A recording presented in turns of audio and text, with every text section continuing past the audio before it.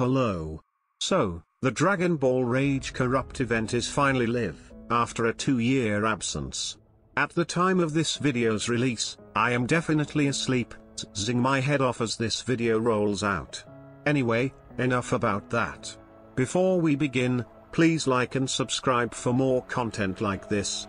I will be doing more videos on the Corrupt event as soon as possible, so I hope you'll stick around to see them. Anyway, I wanted to discuss what exactly the event is, for those of you who don't know about it, as well as some new changes to the event that you might not be aware of. The event revolves around a boss whom you can fight to gain rewards.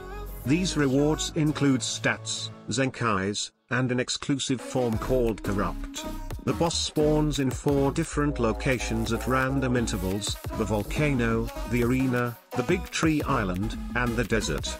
You will have around 2 weeks to get what you want from the event, as said event ends on November the 2nd. Next, I want to talk about the new changes to the event.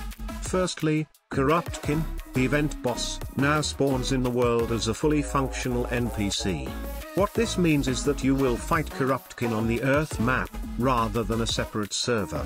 That also means that, for the first time, you'll be able to fight the boss with your friends, which I'm sure a lot of people will be happy to hear. Additionally, you and your friends can share the rewards given by defeating Corruptkin. So, that is the big change to the event.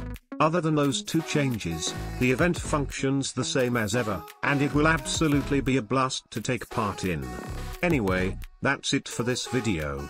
As I am currently catching Zeds, I wanted to schedule this video for you guys so that I don't leave you empty-handed going into the event. Please like and subscribe if you found this video helpful. I'll be doing more videos on the event over the coming days, so I hope you'll stick around to watch them too.